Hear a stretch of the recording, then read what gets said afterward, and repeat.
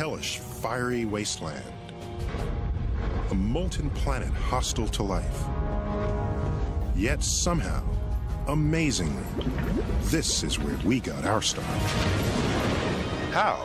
How did the universe, our planet, how did we ourselves come to be? How did the first sparks of life take hold here? Are we alone in the cosmos? Where did all the stars and galaxies come from? These questions are as ancient as human curiosity itself. And on Origins, a 4-part Nova miniseries, we'll hunt for the answers. This search takes unexpected twists and turns.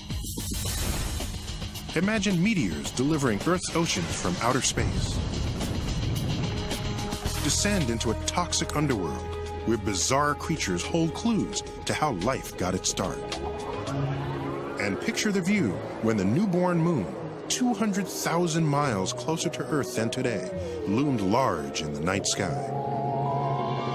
This cosmic quest takes us back in time to within moments of the Big Bang itself and retraces the events that created us, this place we call home, and perhaps life elsewhere in the cosmos. Coming up tonight, where are the aliens? I feel like I'm 6 years old when I say it. I feel almost embarrassed. I just want to know, are they out there? And why do they always look so much like us?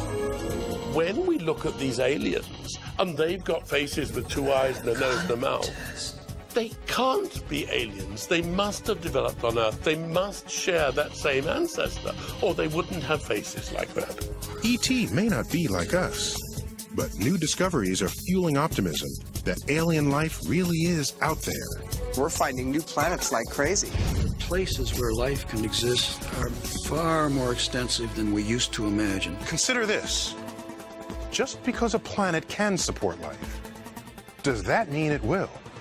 Are we likely to encounter anything as, well, smart as you or me? Intelligent life, like ourselves, that's just a snap in the full history of the planet. Have the aliens advanced this far? And if so, are any of them willing to communicate with us? Nova's on the hunt for alien life on this episode of Origins, right now.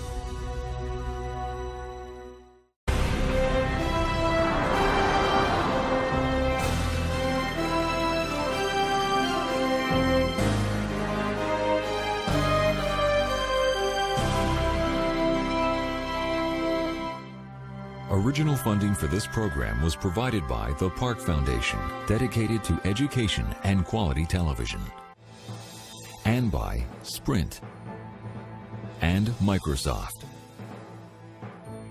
Major funding for Origins is provided by the National Science Foundation, America's investment in the future.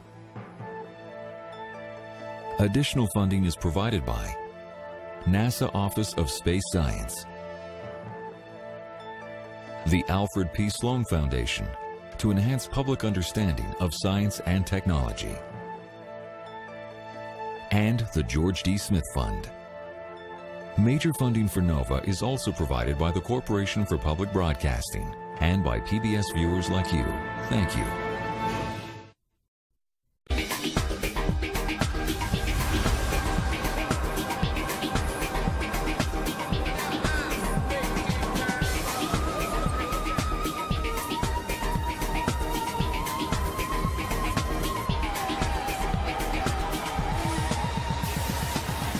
Anyone who visits New York City will see all manner of different life forms.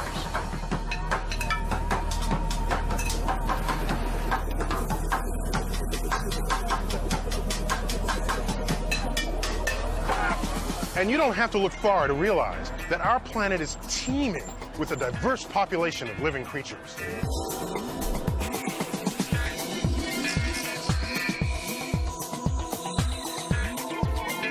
And for centuries, we've been asking ourselves, how unusual is all this? What about the rest of the universe? Is our little planet Earth the only place where the action is?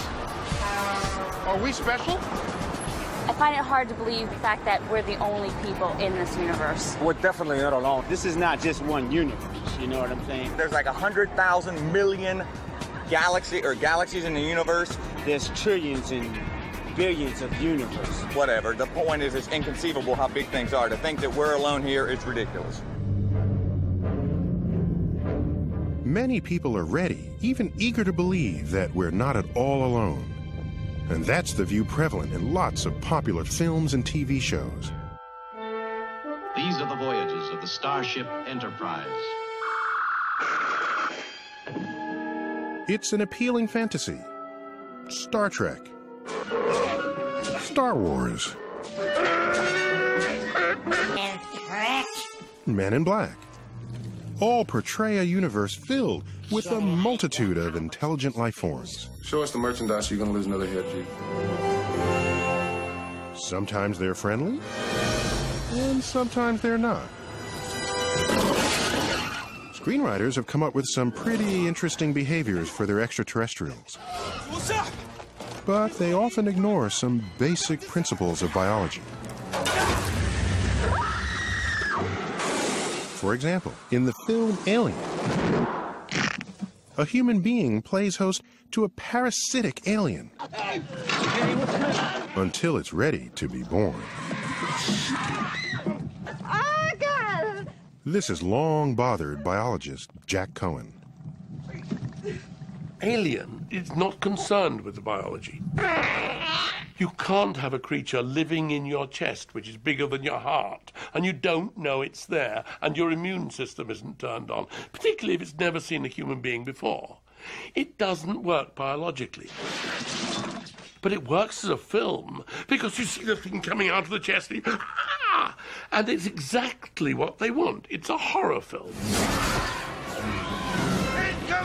Another classic horror image of extraterrestrials shows them as giant insects, the alien of choice for the film Starship Troopers.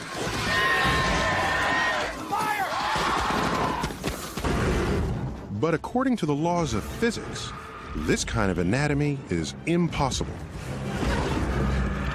It's like bringing a mouse up to be the size of an elephant.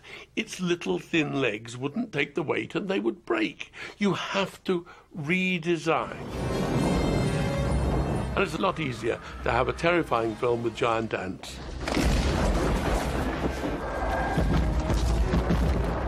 As unscientific as the oversized insects of Starship Troopers are, at least they don't look like people.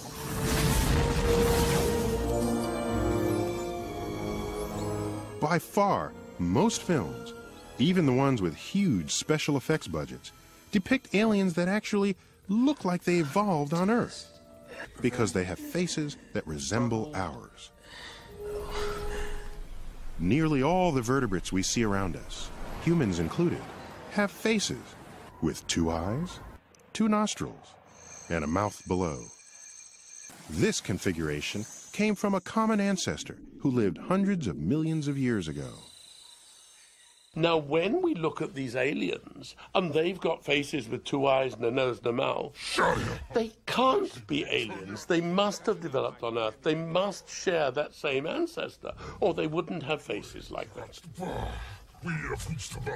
We expect a living thing, a dog or a cat, or even a fish, to have a face. Therefore, when we invent something for a film, we give it a face. And that really enables the people who are watching to get moved by it. Real aliens can't be like that. Cute. Real aliens? What are we talking about? UFO sightings and abductions that show up in tabloids? I think they have traveled to this planet. They might have been here years ago, but they became extinct just like the dinosaur did. We've been visited. Those lights in the sky aren't all weather balloons. There are some people who believe that aliens are already among us, but there's no credible evidence. There's nothing in any of these stories that can't be explained in some other more rational way. And of course, some people are just plumb crazy. But is it crazy to believe that somewhere beyond our planet, life has taken root? Many scientists would say it's not only possible, but likely. One of the believers is Frank Drake. I first believed there was life beyond Earth when I was 8 years old. Not for any good reason, only because my father told me there were other planets, something like the Earth out there. And to my young mind, that meant places just like where I lived, with houses and streets and, in fact, creatures that looked just like me, which was certainly wrong. But I believed. Drake's childhood dreams led him to a career in radio astronomy, and he soon began wondering whether somewhere among the stars there might exist aliens who, like us, had mastered radio. Hello, Ever since humans learned how to broadcast radio waves, we've been leaking them out into the cosmos. Everything from Duke Ellington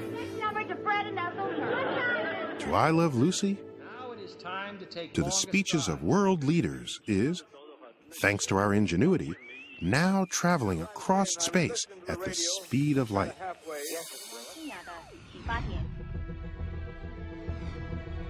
Drake reasoned that if aliens were transmitting radio signals of their own, we might be able to detect them. And so he created the first experiment for SETI, the search for extraterrestrial intelligence. It's now survived an on, an off, and a second For on. decades, SETI astronomers have been scanning the stars of the Milky Way galaxy, searching for signs of advanced alien civilizations. Their goal is the ultimate prize in the life-finding game. Someone out there we can talk to. So nothing to do but sit here and wait for them to call. And on cue, they've called. SETI faces enormous challenges, not least of which is the sheer size of our galaxy. The Milky Way has hundreds of billions of stars, swirling in a giant spiral about 100,000 light-years wide. That's 600 quadrillion miles. So what are the chances of finding intelligent aliens in all that real estate? Early in his quest, Frank Drake came up with an equation to guide him. Actually, I first invented the equation as the agenda for a meeting. It seemed pretty obvious. This was a meeting about life in space, and I asked the question, what do we need to know about? And I realized if you multiply them all together, you get the number n. The now famous Drake equation lists the different factors we'd need to know to predict n, the number of intelligent, detectable civilizations in our own Milky Way galaxy. It includes factors like how many stars have planets, and how often will life become intelligent, and how long a technologically advanced civilization might last. And if you put in scientists' judgment the most plausible values for the factors in this equation, n equals 10,000 detectable civilizations in our galaxy. 10,000 intelligent civilizations just in the Milky Way alone. That's Frank Drake's best bet, but it's far from conclusive. If you plug different values into the equation, then it's easy to come up with other results. Anything from 1 billion civilizations all the way down to 1, ours. For a long time, the values for most of these terms were unknown. The Drake equation was something of a list of mysteries, leaving the equation unsolvable. But in the last few years, our knowledge of cosmic origins has been growing exponentially, and we're on our way to solving at least some of these mysteries. Take just one term in the Drake equation, the percentage of stars, other suns, that have planets orbiting them. If alien life is anything like us, it needs some solid ground to call home. And so, we want to know how many planets are out there. Depending on who you talk to, our sun's got 8, maybe 9 planets circling around, including Earth. Until recently, we haven't been able to see any planets beyond our own solar system. None at all. The problem is, planets in deep space are rendered practically invisible by the blinding light of their suns. That's the challenge for the handful of scientists trying to track them down. The team of Paul Butler and Jeff Marcy started their quest in the 1980s with little more than their own enthusiasm. We started off with virtually no money at all. The first proposal I wrote for a grant to fund our planet search was for $930 for the whole year. When Jeff and I started the planet search back in the fall of 1986 at San Francisco State University, to say we were unknown is to overstate it. We were sub-unknown. The young astronomers were banking on an experimental technique they believed could scope out planets by focusing on the stars they orbit. As a planet orbits a star, the planet pulls gravitationally on the star, making the star wobble. You can tell a star has a planet, or more than one planet, just by the motion of the star, which ought to be stationary, but wobbles due to the pull on it by the planet. The star's wobble, created by the gravity of orbiting planets, is so subtle, Marcy and Butler can't see it directly, so they use a special technique. It's hard to detect this motion directly, so we thought we would use the Doppler effect.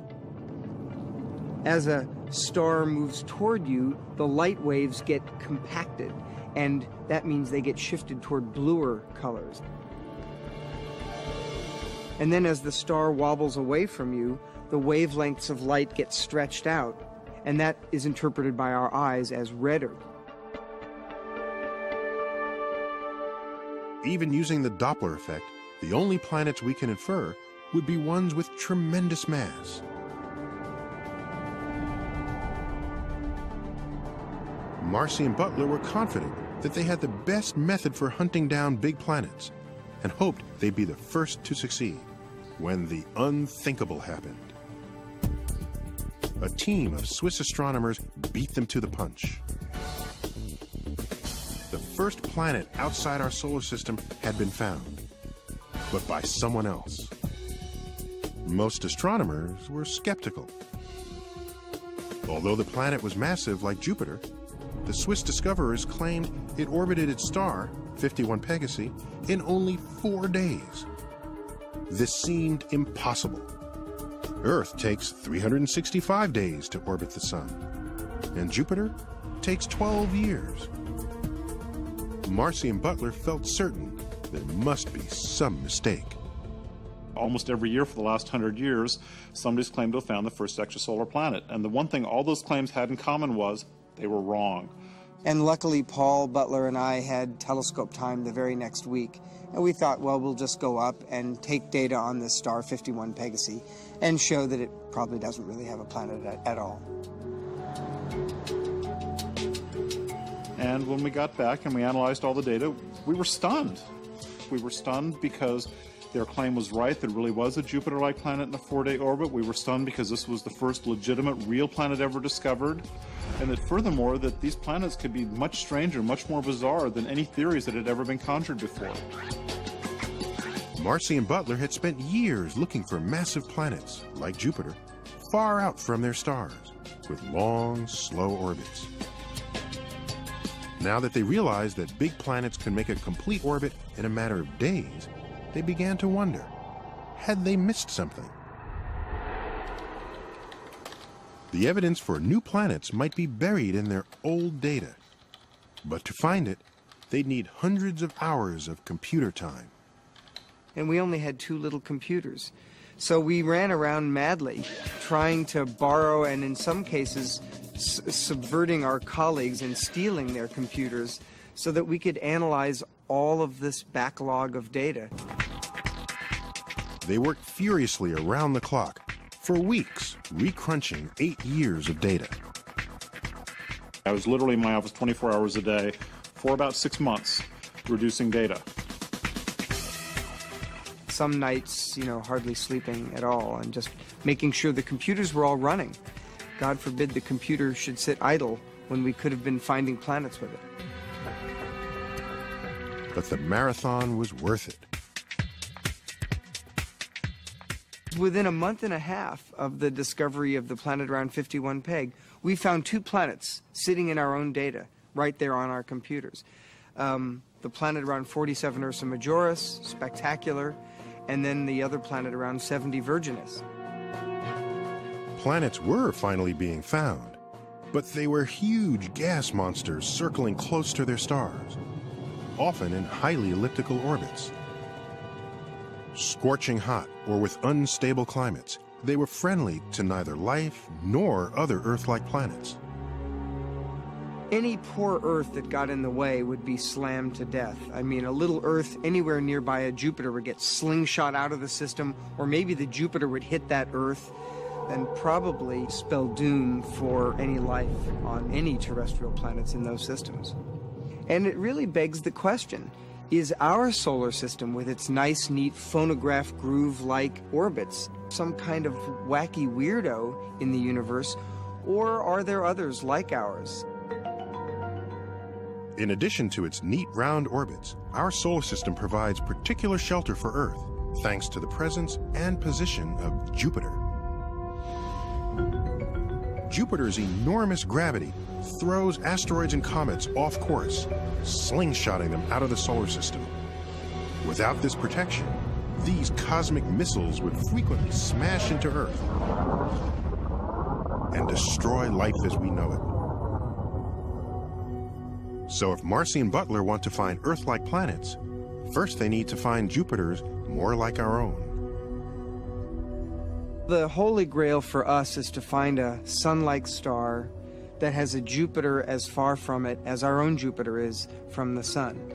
That Jupiter would protect any Earths that were in there, and of course the real super holy grail is to find a system that has not only such a Jupiter, but also the Earth itself. After almost 20 years of searching, things are looking up. J101, 4272, 11 hours 40. Coming up. We're finding new planets like crazy, all the time. Every week or two we find another new one on average. Looky that one. That's a beauty. Let's see how that corrects up. That's a planet. We have about 700 stars on our program, and I'd say the thing that's really most amazing to us is how many of them appeared like they have planetary signals embedded in them. All right, let's go to the next star. Roger. Do you have Jason's new target list? I'm loading it right now. The team is tracking several stars that appear to have Jupiters right where they want them. Far out from their host stars, and in perfect position to shield life-friendly planets like Earth. We are always following some exciting Jupiters. We don't tell anybody about them, but at any given time we have a half a dozen Jupiters that look like our own Jupiter. If their hunches are confirmed, then not only are there other solar systems that look like ours, there may be lots of them. 90% of the stars show no close-in Jupiters. Those are stars that could easily have an Earth in an Earth-like orbit. I think of the 700 stars we're following, I would bet at least half of them have rocky, Earth-sized planets going around them. Just a decade ago, astronomers could not be sure if there were any planets beyond our solar system. Today, we have a much better picture of our galaxy. And Jeff Marcy estimates that of the several hundred billion stars in the Milky Way, about 5% have small rocky planets that might harbor life. If he's right, that could mean 10 billion Earth-like planets. But before you start packing your bags to visit an extraterrestrial neighbor, consider this. Just because a planet can support life, does that mean it will? It's a crucial factor of the Drake equation, the percentage of planets where life does arise. On a planet where no life exists, like our own early Earth, how does life suddenly come into being? Is the spark of life rare or common? 25 years ago, most people, when they thought about the origin of life, thought in terms of inherently improbable reactions that would actually occur because of the fullness of time. Andy Knoll is a paleontologist who studies fossils for clues to how early life evolved on Earth. Before about 600 million years ago, all life on Earth was tiny. Single-celled creatures so small that Knoll and his colleagues do most of their work with microscopes or in chemistry labs. The big surprise is that no matter where they look for signs of ancient life, they find it. Our planet is about 4.5 billion years old. We have evidence from the oldest rocks that we know of, at least the oldest sedimentary rocks we know of, that by about 3.8 billion years ago, life had already gained a foothold on our planet. Scientists haven't figured out exactly how that first spark of life happened. But since it seems to have sparked early on, then maybe it isn't so hard.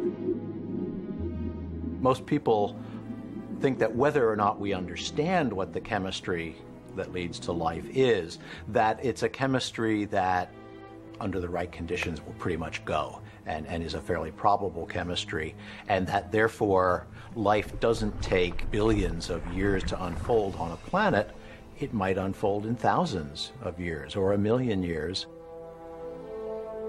A lot of people think if you can't do it in 1 million years, you probably can't do it at all. So what is required to get it all started? Here on Earth, the chemistry of life relies heavily on the element carbon. Carbon is one of the most versatile elements. Each carbon atom can hook up with 1, 2, or 3, or 4 other atoms. It can even link up with other carbon atoms, creating long chains or rings.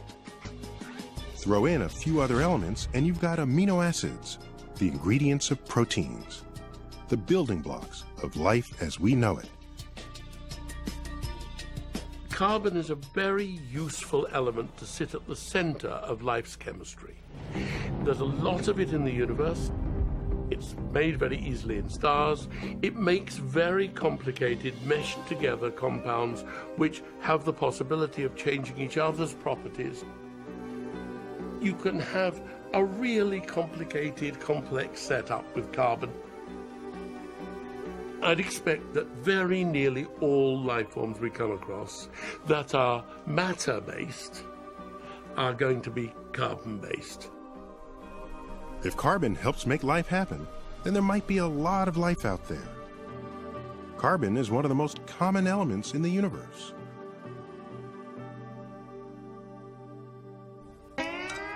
So if it's got carbon, what else does life need? Lots of oxygen in the air? 72 degrees? We tend to think life belongs in a place that's, well, comfortable for us. But is that really true? The last few years, we've been finding life practically everywhere on Earth, and not just the obvious spots. Microbes are thriving under rocks, in the driest, hottest deserts. Life's doing just fine in the dark bottom of the oceans, warmed by deep-sea vents. And now, life is turning up in some of the coldest, bleakest conditions imaginable, including the ice sheets of Antarctica and Greenland. So now that we've found life, not just surviving, but thriving just about everywhere on Earth, suddenly, it's looking more likely that life might thrive in lots of places beyond Earth, even if we would find them a bit uncomfortable. If life is common, then we should be able to find signs of it beyond our own little planet. Unfortunately, the evidence has been elusive. It seems as if one crucial ingredient has been missing. The most important requirement for life is liquid water. And that's the defining requirement for life in terms of our solar system. There's plenty of energy, there's plenty of carbon, there's plenty of other elements on all the planets in our solar system. What's rare, and which as far as we know only occurs now on Earth, is liquid water. Liquid water is crucial because it's an ideal solvent. Molecules can easily move around in it and react with one another, allowing the complex chemistry of life to do its thing.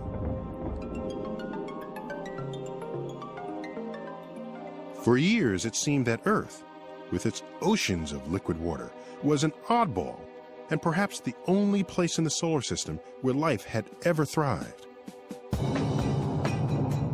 Then, we started to look more closely at our neighbors.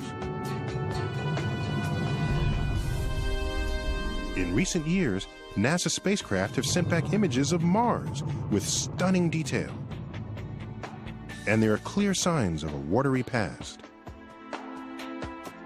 From orbit around Mars, we can see ancient rivers that are now dry, canyons which look like they had lakes in the middle of them, even what looks like an ancient ocean floor in the northern hemisphere. We see unmistakable signs that Mars was a wet place. And now there's even more information from NASA's twin rovers that roamed the red planet, taking pictures and probing the rocks for their chemical makeup.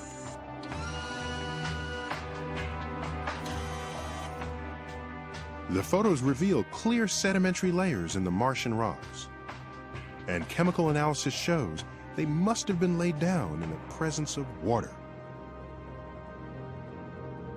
Mars might be too cold and dry to harbor life today, but if water was once there, then perhaps life was too.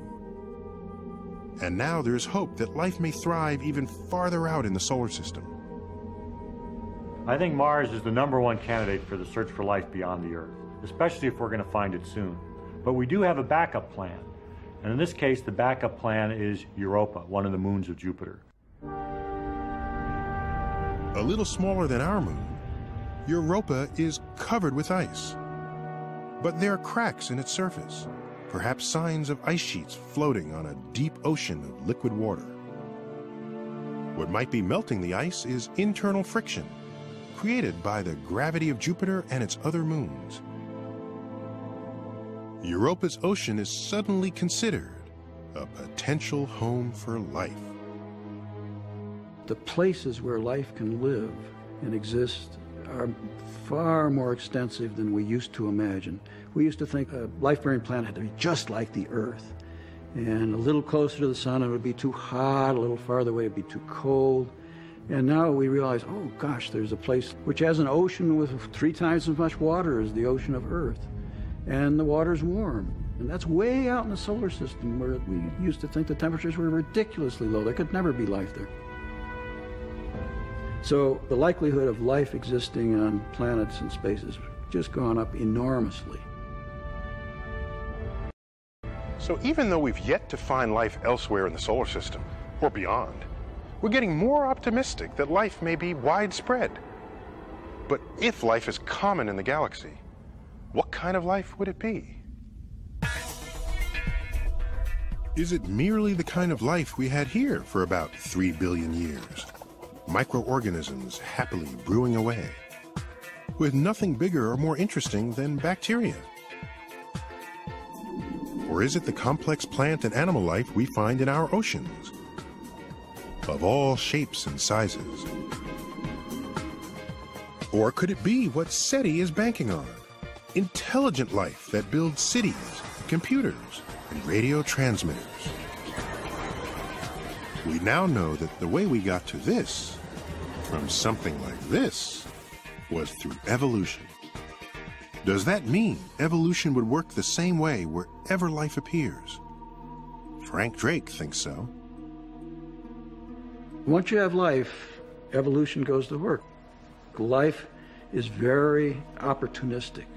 It expands, it finds ways to survive, it finds ways to cope with changing environments. And in the process, it becomes more intelligent. And in the long run, you end up with something like us, exploiting technology to live in even more inhospitable habitats. Drake's optimism shows up in the estimates he's plugged into his own equation. His guess is that wherever life arises, it will evolve into intelligent life 10% of the time. Not quite inevitable, but a fairly common outcome. It's hard to know how likely or common intelligence is when it's shown up so recently in Earth's history. So the short history goes like this. Life early, But the familiar life that we think of, plants and animals, that is really a relatively recent development on this planet. And intelligent life, people like ourselves, technologically competent humans, that's just a snap in the full history of the planet. After about 3 billion years with only microscopic life, Earth finally became home to true plants and animals.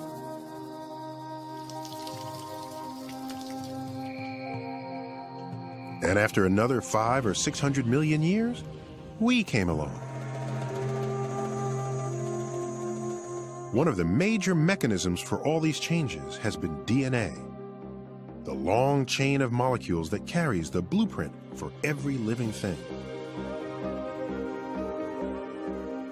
Every time a cell divides, its DNA makes a copy of itself. And in that copy, there are often some mistakes. Sometimes those mistakes result in an animal or plant that's more successful than its parents. It's these kinds of mistakes that have allowed the tree of life to branch out in so many directions, creating the great diversity we see on our planet.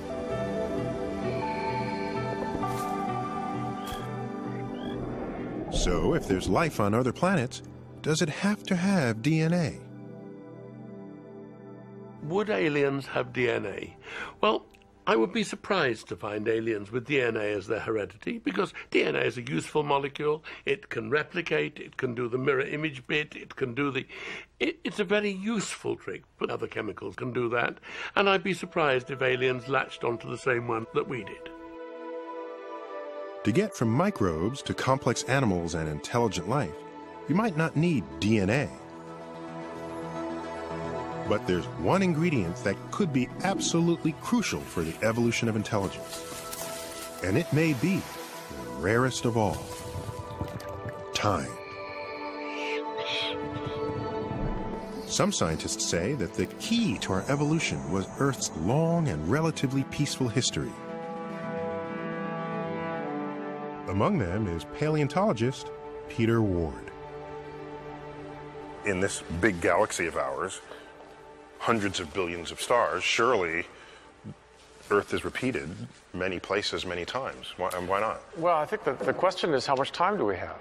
For instance, we got to intelligent organisms on this planet after 500 million years of animal life. So you've got a long period of time. Now, that doesn't say you couldn't get it sooner in other places, but you still need finite periods of time. And to me, that is the major argument against there being intelligent civilizations. You can't go from a bacterium to an intelligence in 1 million years, maybe not even 10 million years, probably not even in 100 million years. How many other planets are going to have such long periods of time? Not many, I think. In the 500 million years when intelligence was evolving, Earth's plant and animal life might have been pushed back to square one. Single-celled organisms with one catastrophic event.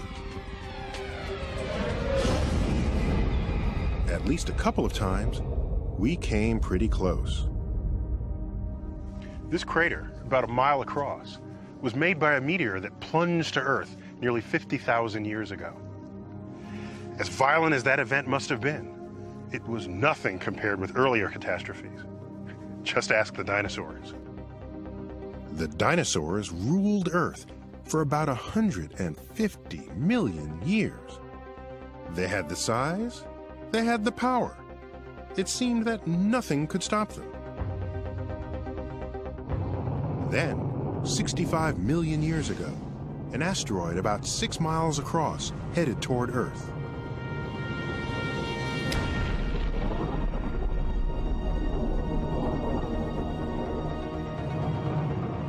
In the aftermath of a collision of epic proportions and widespread volcanic eruptions, as many as 2/3 of all living species were wiped out. The big guys didn't stand a chance. Among the survivors were little mammals, and with the dinosaurs conveniently out of the picture, they thrived. Over the eons, their descendants evolved into lots of different animals, including primates, including us. That's how we got our start. But what if you turn back the clock? What if that asteroid had taken a slightly different course and missed Earth completely? Little mammals may have never gotten their chance because the dinosaurs could still be in charge today. And instead of me, one of them might be hosting this show. Thank you. Thank you very much.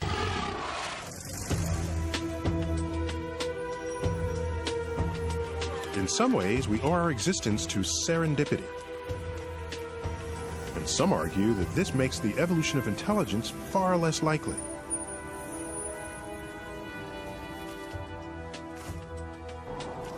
Our brains evolved through many stages. The little rodents, the early primates, and later on we branched from the apes. This worked for us, but is it the only route to intelligence? Would an alien species have to go through the same steps? There is no way to know for sure, but on our planet, lots of animals have remarkable brains and behavior, including some that are very distant from us on the evolutionary tree. Among them are the cephalopods, including octopus, squid, and cuttlefish.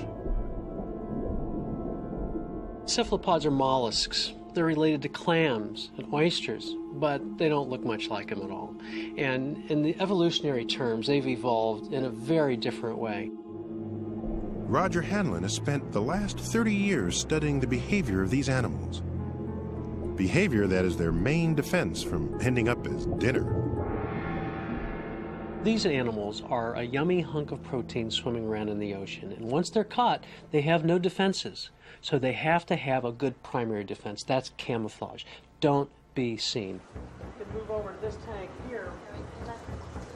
In the lab, Hanlon and his team study how cephalopods, like this cuttlefish, control and change their skin patterns. It's taking that visual information and translating it to the skin on the back. This is beautiful. Look at that perfect white square. To see how they apply their tricks in their natural habitat, Hanlon tails them with his underwater camera. His biggest challenge? Finding them in the first place. Octopus and cuttlefish have an uncanny ability to completely disappear into the background. We all think of the chameleon as sort of the king or queen of color change, but that's not true. A cephalopod can show many more patterns and can show them instantaneously. An octopus can be so camouflaged you literally cannot see it. So every place they go, they are morphing into something that looks a lot like that environment.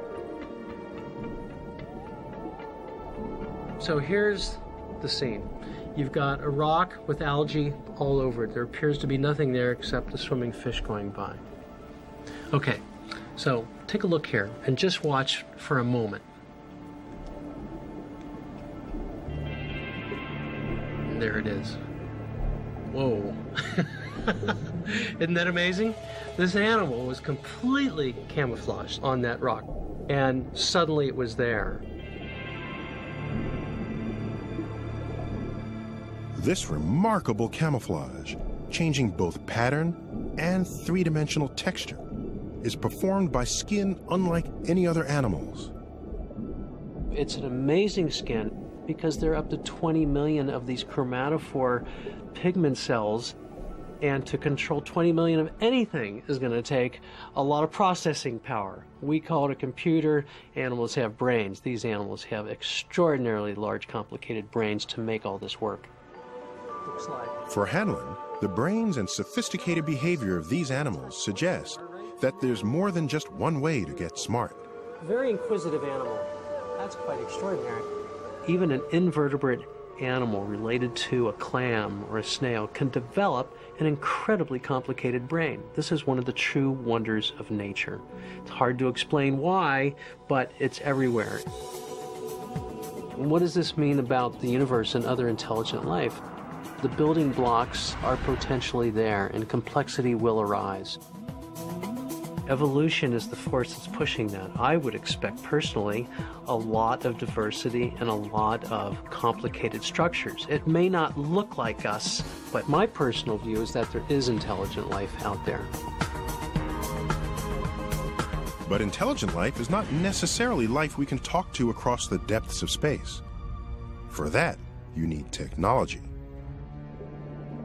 As smart as an octopus or a dolphin is, neither one of them is going to build a radio transmitter or a spaceship. When paleontologist Peter Ward looks at Earth's track record, the odds for technological aliens don't seem very promising. There's maybe 30 million species on the planet today. And if we look at the fossils, there are hundreds of millions of species in the past.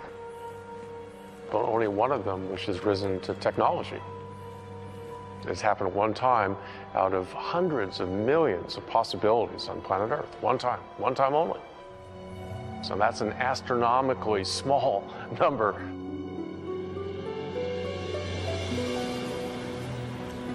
Here on Earth, we are the only species that has mastered technology. Since it's so rare here, should we really expect technology to be common among the aliens? Many would say no. But the folks at SETI continue to hope. Now, Tom, look at this one, because Searching for alien signals night after night can test anyone's patience. Unless, of course, you find one. Most evenings, SETI will get a false alarm or two. But one night in 1997, they received a signal so strong and true, it looked as if their long search might be over. we were observing at another telescope in West Virginia, and we got this signal that started to pass all the automated tests that we use to determine, is it really extraterrestrial, is it just more interference? The lead astronomer that evening was SETI director Jill Tarter. Following standard procedure, she pointed the receiving dish away from the star where the signal appeared to originate. If the signal remained, it was just a stray transmission from Earth. But when they moved the dish, the signal went away. And when it was pointed back at the star, the signal returned. Excited, the SETI team repeated the test. We went off in another direction and the signal went away, and we came back and it was there. And we went off in another direction and the signal went away, and we came back and it was there. And it was now getting very interesting. Interesting because the signal might actually be coming from deep space. The excitement quickly spread back to SETI headquarters in Mountain View, California. I was back in Mountain View. We were watching the signal on remote monitors. Okay, well, after about 4 or 6 hours of this, still passing the tests, needless to say, our blood pressure definitely was rising. And I was so excited that exactly what I was looking for was right there staring me in the face. By now, the star had set. The next night would tell the tale. If the signal returned, perhaps E.T. was finally on the line. I, for one, couldn't sit down. I was just sort of pacing around. A lot of people were huddled around the computers. Nobody went home. Nobody went out for a burger. In a sense, you know, it could have been an historic moment.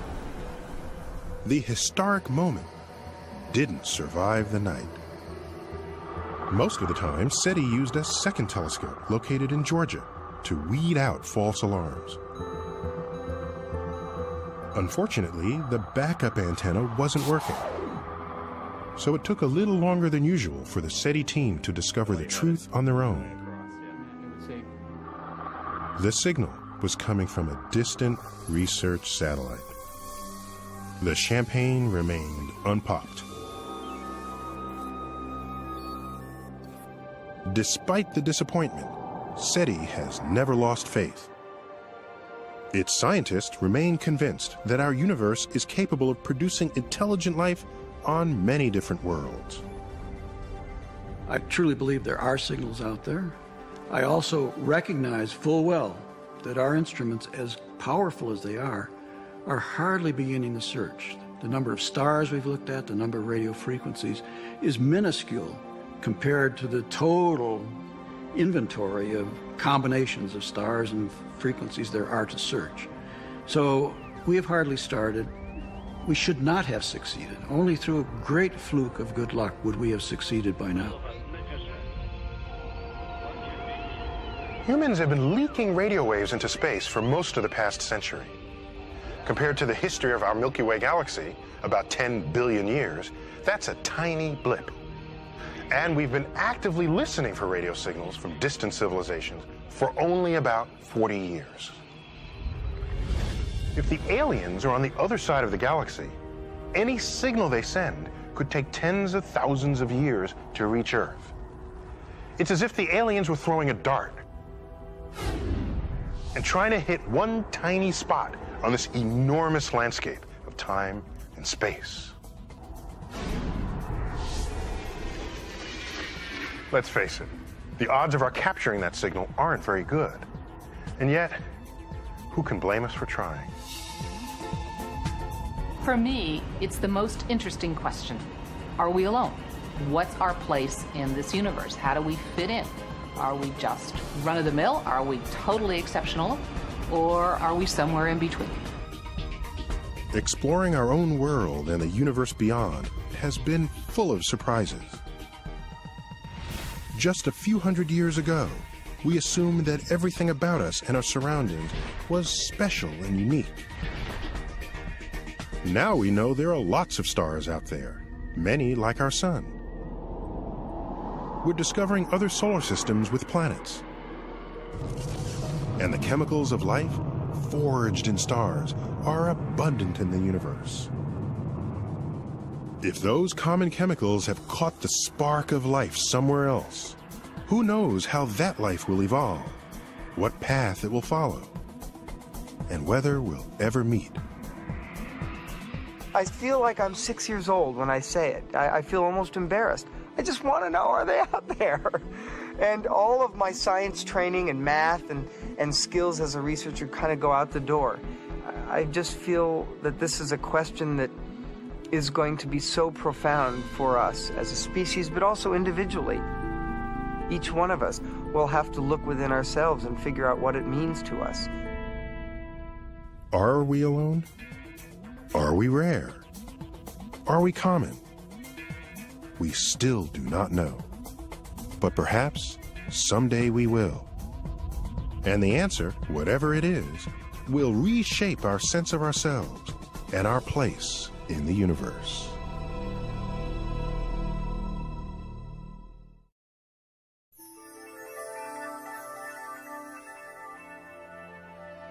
The Origin series continues online. On NOVA's website, explore the arguments for and against intelligent life in the Milky Way galaxy. Then cast your vote. Find it on pbs.org.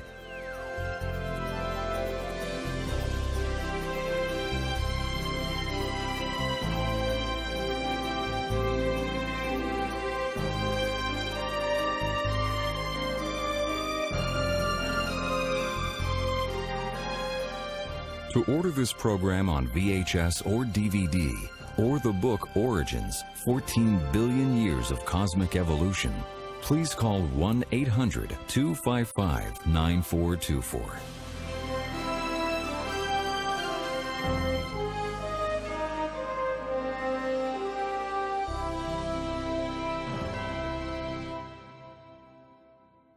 NOVA is a production of WGBH Boston.